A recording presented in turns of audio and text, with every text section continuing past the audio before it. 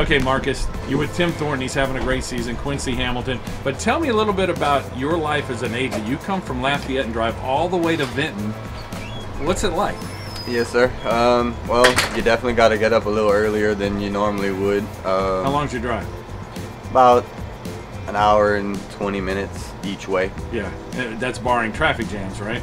Yeah, usually in the mornings you don't really catch too much. If you leave early enough, you really don't catch too many traffic problems. So you get here 6:30. What time do you get home or go home?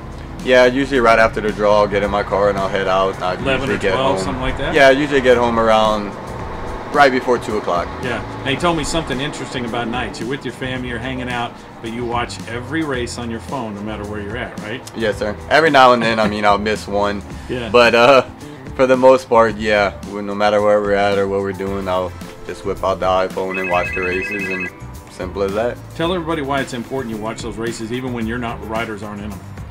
Just to make sure that nobody gets a bad trip. If somebody gets a bad trip, usually those are the amounts that are easier to obtain in the morning. Next time out. Yes, sir. If they had good trips, usually you run second or third. The people try to give them an opportunity to ride the horse back.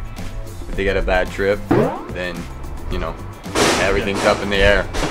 Yeah. Now, also it helps with entering horses, right, in the right spots, and you know, things like that. You know. Yeah, you definitely want to watch all the races, as many as you can, because it's only going to help you know these horses a little better. It's almost like you're a handicapper too, huh? Yes, sir. Yeah. So you love being an agent? Yeah, I really do. I've been doing it since 2015, 16 with Timmy up there in Chicago. Yeah. And I've just stayed with it ever since.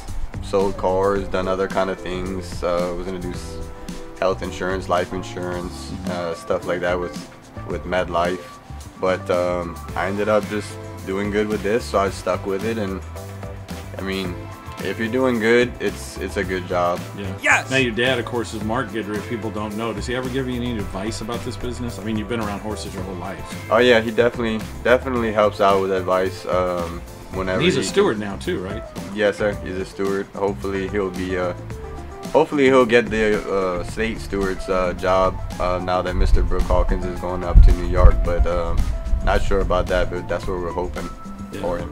Well, good. Well, you have an interesting career. It seems like something you're really into if you're a horse person, and you got a great. It doesn't really feel like a job to me. It really doesn't. I mean, this is kind of like my hobby. It always has been. Ever since I was a little kid, I always loved horse racing. Loved going with my dad to the tracks in the mornings and just being around the people and around the horses. And yeah, it really doesn't feel like a job. Well, they say if you do what you like, it's like not working, right? So that's why hopefully I'll be doing this for a long time. This is the way it is for Marcus Guidry. All right. Even when I'm retired, I'll still be doing this. Well, thanks for the insight, Marcus. Good luck the rest of the way. Thank you, you too.